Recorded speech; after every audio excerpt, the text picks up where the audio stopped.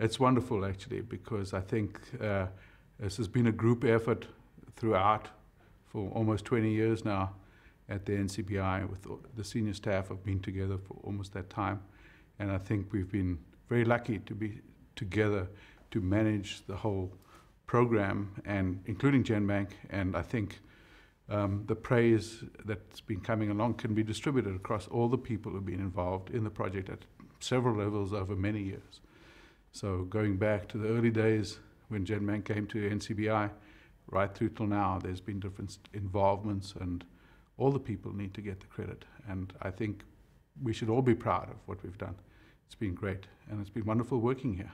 It's a worldwide project. It's not only the 3 databases who run the acceptance of the data submissions, but everybody who've submitted sequences to the databases over the years have done it with a lot of collegiality and paying attention to detail and basically getting things as right as possible.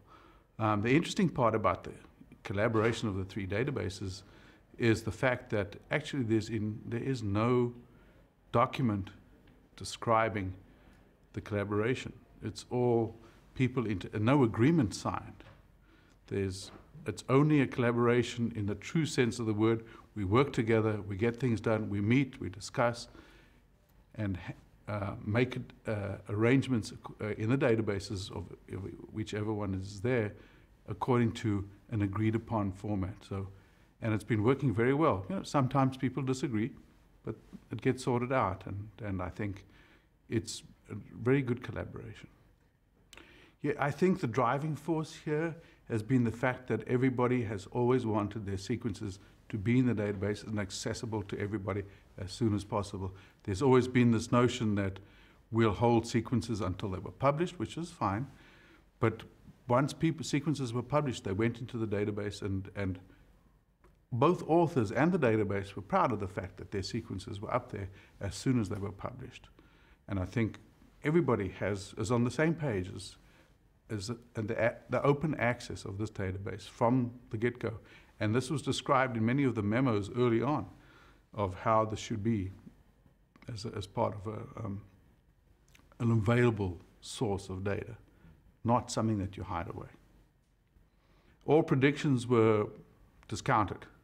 I think everybody who said it will be 10 times bigger in 5 years' time, they were sort of wrong, largely. And there were several graphs that proved that yesterday to show that indeed predictions are predictions, and we should always double our predictions with Genbank, because they're always, or more than double them, because they're always more than there. And I think now is an opportune time. We're going to have a huge explosion of data, and probably our predictions for the future are going to be off again.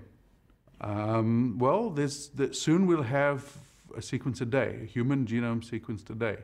There's a competition out there to do that, and I think that'll be proven to work. So we'll see how that goes, but pay close attention. I think the public who does interact with Genbank is surprisingly knowledgeable, and going back from kids in high school doing projects through to people who are interested in a specific disease. They teach themselves, because of the availability of the data, what they need to know and where they need to go. And I think Genbank helps them to get to that point. And I think that the other part of your question was, yes, we need to maintain that relationship with everybody out there in the public, because and make it user-friendly. We need to keep it going that way, and I think we're getting better at it.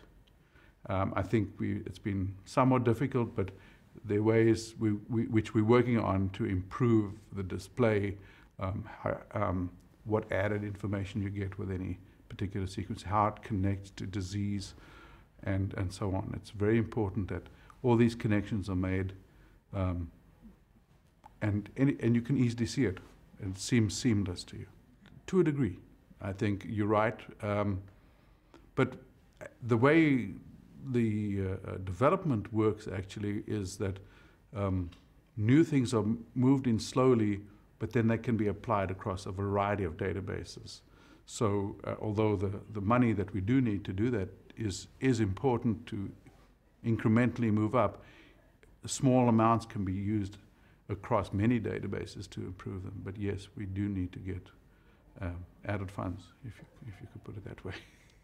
The way we chose the speakers, I think, is quite important to realize that all the speakers were chosen based on their involvement with Genbank, either in the distant past with historians and people like Rich Roberts, who were involved in the very early days of creation of Genbank, or people in the middle part like Francis Collins and Craig Venter, who were involved in submissions and a variety of other things, to the people of the future like Elizabeth Nabel and David Relman, who are depositing modern types of data or new types of data into the databases here at the NCBI.